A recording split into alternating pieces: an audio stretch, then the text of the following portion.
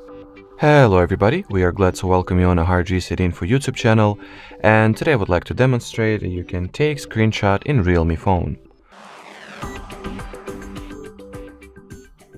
So there are quite a few ways to do that. The first one is to simultaneously press side power and volume down keys like that. As you can see, the screenshot gets taken. There are also gesture shortcuts for it. So in order to take a regular screenshot, you will need to swipe 3 fingers down like that.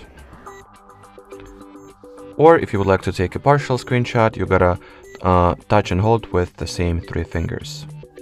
And then highlight the area that you would like to take the screenshot of, and here you have it.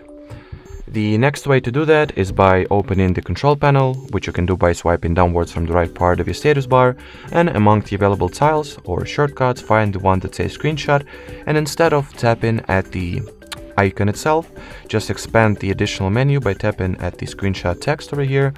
Choose what type of screenshot you would like to take. Should it be a regular one, scrolling, or long screenshot, or a partial screenshot?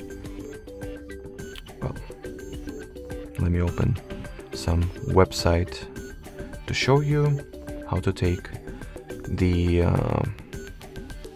scrolling screenshot.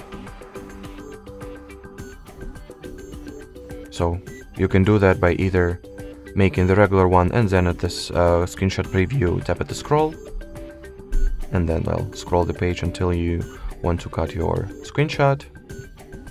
Or, as I've already said, from the control panel, you can also go for the scrolling screenshot option and do exactly the same.